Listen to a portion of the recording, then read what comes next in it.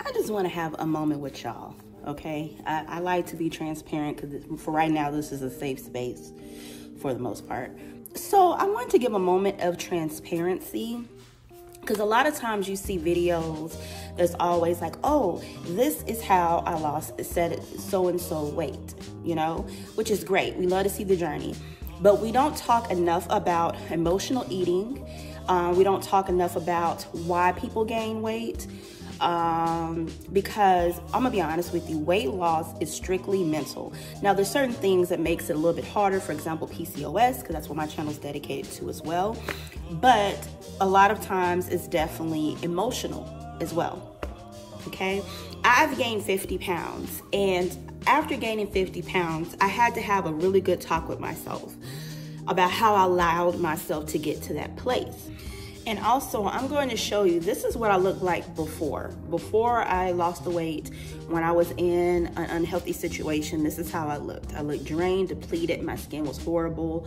And this is how I look. And now I'm gonna show you what I look like once I started taking care of myself, once I started focusing on myself.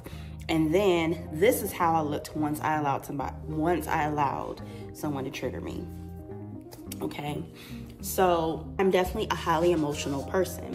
Anytime I get upset, baby, I'm finna chow down. And that feeling that you get from food, I assume it's similar to crack. I don't know. But you're only gonna feel, you know, good for a little bit. And the next thing you know, your back is wide and you still upset. So previously, just to give you some background, I had lost a significant amount of weight. I wanna say 50 pounds. And it was after going through a really life-changing event, a couple of life-changing events. I was starting to feel like myself. I was starting to feel happy, okay? I was feeling better than I had felt in years. And I picked up running. I did have a little help. I had phentermine as well. Fast forward, I joined a run club, started running races. I was just feeling really good. I went to therapy. I learned that I lack boundaries. You know, I learned a lot about myself during that time. And then fast forward to 2 years, I'm learning I gained 50 pounds. And it was a slow creep, but when it creeped, and emotionally, I had a trigger that took me back to the place prior that I had fought through. I had went through therapy. I had started taking care of myself. I started feeling better, but this trigger was so bad, it took me back to that place I was before I've done all the work in myself. And it took me months to get out of that place. And I want to say damn near a year. It took me back to emotional eating, drinking. My belly got big. It looked like I was pregnant, and I was so ashamed. I got to a place I did not want to dress up. I did not want to do my hair. Like, I didn't want to do anything. I just had a big old belly and hair all over my head because I no longer was happy with myself. I was no longer in a happy place. And one thing about this weight loss journey is that you definitely have to mentally know what triggers you. You have to definitely mentally know, okay, X, Y, and Z triggers binging. So what can I do to avoid X, Y, and Z? What can I do when I'm triggered so I can avoid putting the fork in my mouth? You know what I'm saying? So I had to learn those things, and I'm still learning those things because that same triggered me, I want to say, was it Monday?